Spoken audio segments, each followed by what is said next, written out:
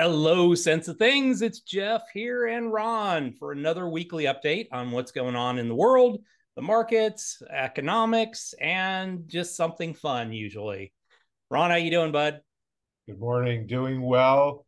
I will say fairly quiet week up until this morning with economic data. A lot of year-end stuff. I can't believe tomorrow's December 1st. Somebody wished me happy holidays for the first time on Tuesday, and I'm like, holidays? Oh, what are you talking about? We did have one last week too, remember? I know that, but candy canes were being sold right after Halloween. So as soon as you walk into the supermarket, they're shooting you with that waft of cinnamon. So Yeah, it's that to and get you the all Christmas excited. music since about August at this point. It's getting a little old. I got it. All good though. Looking for. I love the holiday season. Oh, I do too. Yeah, and like I said, this is a fun week for us. We're doing a bucket list trip to Europe to do the European Christmas market. So it's going to be fun. I may be doing some shorts from over there, just talking about the European business climate and everything else. And those are always fun to do. So keep your eyes out as I'm making my way through Europe next week. Gotcha. Is it the Griswold vacation? It is the Griswold family. In fact, we watched that the other week to make So did sure I. that we caught all the stuff. And we will be in Germany, we'll be in London, Okay, Prague. it's Big Ben Parliament. Yeah, Big Ben, Parliament. Have done that multiple times driving around London, by the way. So, I hear you. No, it's fantastic. let's Sorry, kick you want off to kick with it off? a fun fact or a Yes. fun thing. I caught this, and you can relate to this because this is in your old hood.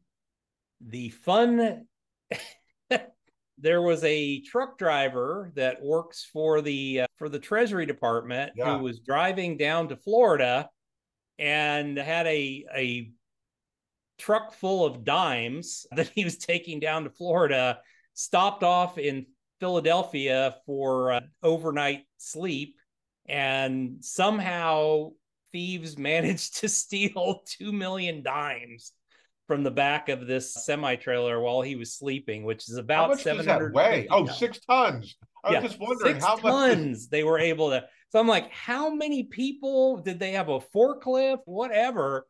They said there was dimes all over the ground outside when he finally woke up and How are they going to realized fence this. that? Yeah, I thought it's actually genius from the fact of a thief because it's easy to get rid of them. They can always eat because all they had to do is go to a vending machine and just start plowing dimes into it, and they can eat forever at this point. You know what? God bless. If that's the way, if that's what you're going to do, you're going to walk around with a sack of dimes to eat. God bless you. I know, and there's actually been a spree of these tractor trailer robberies. This is what I thought was really funny. They stole frozen crab legs, shrimp, meat, beer, and liquor, and now dimes. So I don't really see Sounds their like a trend. party.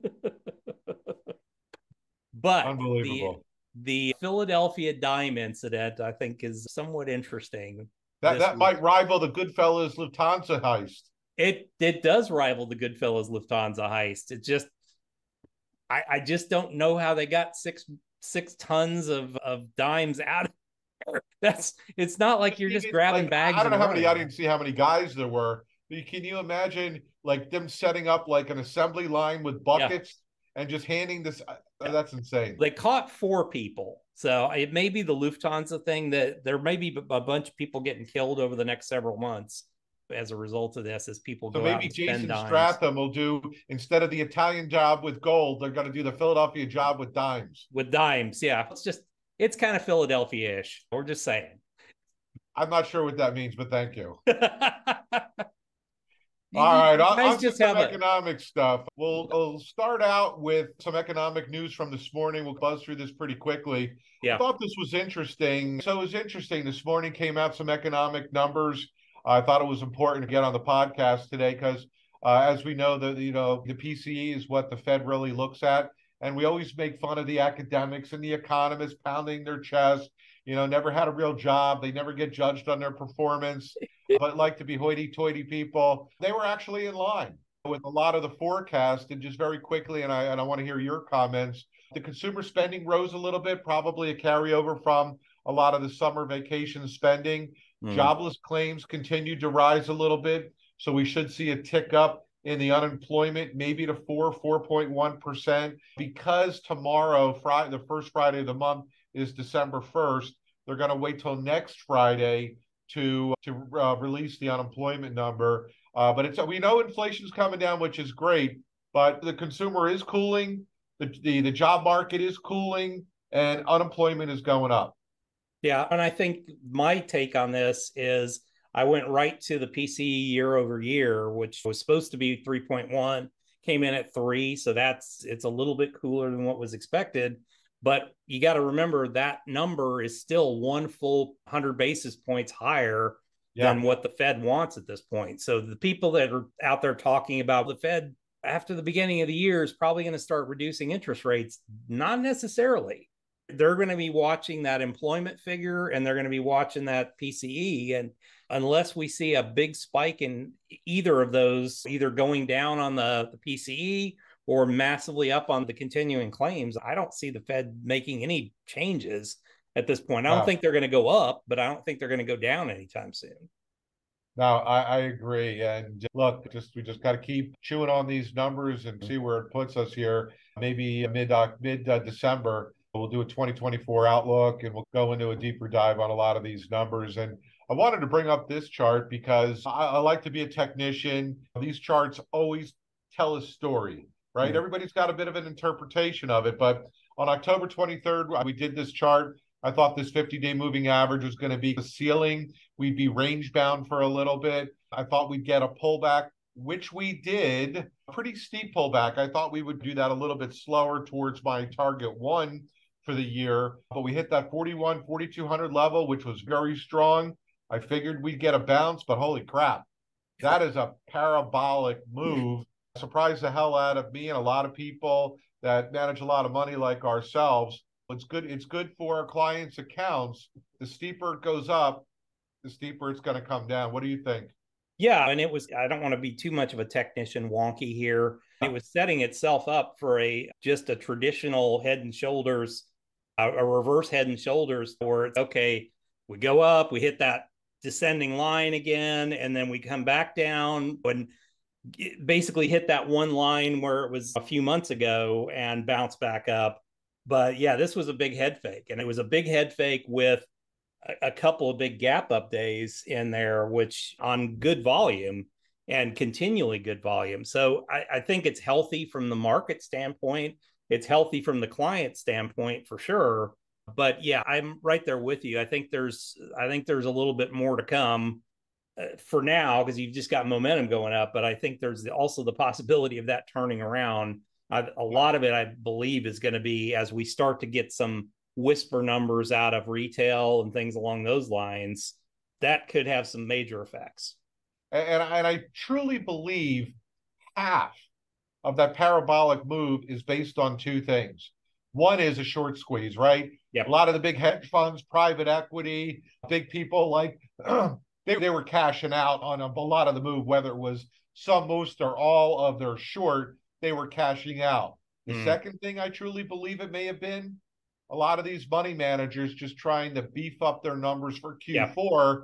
And you may see, right, a lot of exiting of this at the end of the year. And then at the beginning of next year, looking for a flush out in Q1 and then to get back in at cheaper prices. So I don't know how much those two were factors, but they were absolutely two factors that played into this. Yeah, and like I said, I mean, that the other thing is, as a hedge fund manager, it's been a tough year to manage money this year. I'll be the first to say. That's a lot of EKG there. Yeah, it's just all over the fence, and you've had interest rates all over the place and everything else, and it's been a tough year to make money this year. And these guys get paid bonuses to perform. Oh, and I can see where if there was some bets to the downside, and this started to reverse, they're all covering those shorts very fast so that their numbers don't look horrible for the end, for the end of the year at this point. No, I agree. So I know we cover this every 4 to 6 weeks. You started it. We've alternated. The CNN Greed and Fear Index, I got to tell you, riding the coattails of that parabolic move down and up. 1 month ago, Extreme Extreme fear at fear. 21. And 1 month later, we're at 66, 67. Yep. Again, you got to be Rumpelstiltskin and just sleep through all this. It's just crazy. And obviously, we have the 1 year chart there on the bottom showing the up and down in fear and greed. And we all know the average retail investor, right? I try and tell my clients, I got a couple of clients, stop looking at your accounts every day. Yeah. Don't even look at it once a week, once, twice a month if you have to. And they're like, oh, but I got to. No, you don't have to. You have a life to live. And this chart just proves why people are fearful, or why, oh my God, if it's going up, it's going to go down. And when it goes down, they think it's going to go down further. It's crazy. So a couple of the other charts that ride into this, I'm not going to cover all of them, but interesting enough, right? The stock breadth, we saw that. Greed, came back up again. But if you notice, the greed is not as high as it was in July. It's only about half. And I thought that was interesting. Yeah. The put call volume, I thought that was interesting too. The market's going up, right? So why there should be more calls involved in there? And I don't know if that VIX indicator may be broken or not. The junk bond demand is also very interesting too. You would figure, right, before they start lowering the Fed rate again in the next 6 to 9 months, people would be piling into the junk bond funds, maybe not particular bonds, right? But the bond funds, because the asset on those bond funds are going to appreciate. And they've been appreciating. That's part of it's part of the portfolios I run. I have junk bond funds in them, and they're doing extremely well this year. We're having a great year. The yields are high. The prices have been going up. And it's the double whammy. It's so interesting why is it so low for the demand? Yeah, that's the interesting part is, why now is it down? I guess it's when somebody looks at, okay, I can buy a junk bond fund and get maybe 8.5%, or I can buy a treasury fund and make 5.5%. I can sleep better at night with the 5.5 than I can with the 8 or 9. But because of the depressed asset values, you're going to get appreciation when the rates come down, and they will come down, whether it's, and again, months, if it's more than a quarter or half a point, that means something went wrong in the economy. We all understand that. But rates are going to get cut in half in the next 2 to 4 years. So that means you're going to get capital appreciation. This demand stinks. It's just too low. I mean, we all know, back here in the March timeframe, right? That was, Silicon Valley Bank and three major banks failing. So I understand people were more fearful not to. Actually, if you think about it, it was in higher demand then. Right? I'm sorry. It was in higher demand then. Again, rates have only gone up since then. Asset prices have been depreciated. That means they're going to make more over time. So a bit of a conundrum there is trying to figure out a little bit of that mentality. You figure the hedge funds and the private equity would be piling into that area. Two other very quick things. Consumer is still strong. They're still spending. Again, we didn't post a number because we want to limit some of the charts because you know me, I get a little too wonky with it. That credit card balances keep carrying over, and it keeps going above $1 trillion, even though the banks and the credit card companies have basically reduced the amount of accounts that are allowing to increase their credit limits. We'll have to see how this pans out, especially after the holiday season. There was, I forget what they were talking about on the news this morning. They were saying it was like okay, everything's going to hell. I'm just going to spend it all at this point and I'll figure it out. You only live once. Until you have a ton of debt on you that you can't get rid of at 20 some odd percent. It's insane. All right, what do you got? I'll just quickly go over, and I think we covered a lot of what I had. I'm going to just go in and talk about one real subject here, and I think it's just something we haven't covered in a while, which is housing. The interesting thing is Case-Shiller, which is the index of home prices. Interesting, we're just staying steady, Eddie.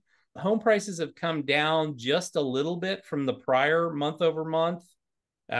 Year over year, though, they've kept eking up, and they're actually eking up prior from the previous month. They went up pretty significantly, a full point, 1.6% up from the previous month. So home prices are staying up and new home sales have waned down a little bit. So the interesting thing is, as new home sales happen or they lessen, it means there's less inventory out there, and it means the prices of homes are staying up. I haven't seen the latest numbers on existing home sales, but those have been declining all year long. And I think a lot of it is with rates all the way up there at 3%, or a lot of these people have homes where they've got 3 and 4% loans on those homes, and the prospect of leaving and going someplace else and taking a hit on the mortgage when they leave that really low mortgage and go to a higher one. It's interesting that people are sheltering in place at this point and not making. But the new home sales, home builders are at a 52. New home builders are at a 52-week high. Yep. Yeah. And we were talking about this before the show. Part of that, I think, is the way new home builders are able to structure the deals. True. What they're doing, what a lot of the new home builders are doing, is they are going in and they're buying down the mortgages. So they'll work with, a lot of times they'll have some kind of a captive mortgage company. It's either internal to their company, like a KB Homes has. Self-funded. Yeah, or they have a captive mortgage company that they work with. And what they're doing is they're just taking part of their profits. They're keeping the price of the homes high. So they're not negotiating on the price of the homes, but they're negotiating on the terms of the mortgages. Yeah. Which, if you know anything about money, that's the exact opposite way you want to do this. You don't want to negotiate on the rate, because you can refinance that at some point down the road. You don't want to overpay for the house. So what's happening is, with new homes, they're charging you full price for the house. They're not negotiating. They're not giving you all the extras and bells and whistles, but they're making it better for you by buying down your mortgage by a couple points at that point. And it's causing a lot of money to come into new home sales. Although this is interesting to see that they've pared back and it was close to the bottom side of the range at this point. I'll have to keep an eye on this over the next several months, because I think this is the key. This is the canary in the coal mine when we start to look at home sales. And if we see prices start to come down and inventories go up in those instances, the new home builders are just not building a lot of extra houses, though. At least in our area, they just build as they need them, and not like they used to, where they would build out a whole neighborhood and then just work their way through the sales. They're building little phases within the phases of the neighborhoods around here. Yeah, I gotcha. That said, one more thing I just wanted to cover here, because this is an interesting. Please. I thought this was an interesting thing this morning, which was also consumer confidence. With all that's going on, and I think part of this is the stock market going up pretty significantly. We're back to where we were, or we're staying consistent with where we were a month or so ago. But look at that revision, though, on that. Yeah, it's a big revision down. And I don't know if we'll see the same thing this time around, where they revise it down. That was a pretty big revision down, and we're right back to where we were before. But the consumer is still staying confident. And I think we see it in the numbers out there of people just spending money and continuing to spend money, and that's keeping prices up. When does that end? I don't know. And I'm sure some of the holiday shopping will be included in that too. Yeah. Like I said, and I think January is going to be an interesting thing to get a handle on, or get a pulse on the consumer, get a pulse on what the retail sales looked like during that time period. My sense is we're at least going to be on par or slightly better at this point, just because of what I see going on. But once again, I don't know if there's more of a switch to shopping earlier, and that's why we didn't see more people in the stores, or more shift to online sales. Whatever it is, it was different in the retail environment than I've seen in many years. It was pretty quiet. Yeah, like I said, we got to get our popcorn out in January when we look at some of these retail numbers and the consumer confidence, to really see, number one, were people spending, which I think they will be, but are they spending it with cash they have or borrowed money? Yeah. And I think that's going to be a bigger indicator of what's to come. I'm right there with you. I think we're we're at an interesting point. People are still employed. We still are pretty close to full employment. It'll be interesting to see what it starts to look like that first quarter of next year. Are some companies going to start paring back employees? If they're not seeing it, I know we've got ISM manufacturing index coming out tomorrow. That'll be an interesting thing to see, because I think that's the last, there's one more report before year end at this point. So it'll be right in that last week of December to get an idea of how it went. Manufacturing has not been good this year. And we've seen it across not only the big manufacturing index, but also the Fed manufacturing indexes for their different regions. All of them have been bad. There's really not been a good one this year. No, but by the time we do this again in 2 weeks, we'll have a lot more to talk. Oh, yeah. It'll be interesting. And like I said, I'll have a little bit of a European perspective as well. Coming from over there, it'll be interesting to see what the world looks like from that side of the pond. I was there earlier this year and really didn't pay much attention when I was there, just little nuances here and there, but it'll be interesting to see, and we'll be in more areas of Europe. Well, so Germany and France were in a recession in the last 12 months. Yeah. I don't know where they are now. I don't know. I think Britain was teetering. And obviously those are the three main economies over there. Yeah, it'll be interesting. We'll spend the most time in Germany, so that'll help to get an idea. And I typically talk to business owners when I'm over there. So it'll be interesting to have some conversations about what's going on. Sounds good. Cool. Guys, thank you for joining us once again. We will be back in 2 weeks. When I get back, keep an eye on the channel for some shorts updates as I make my way throughout Europe, and we'll keep you in the loop of what's going on across the pond. Make sure that you subscribe to the channel so that you catch all these updates as they happen. Thanks a lot, and we'll see you guys back in 2 weeks.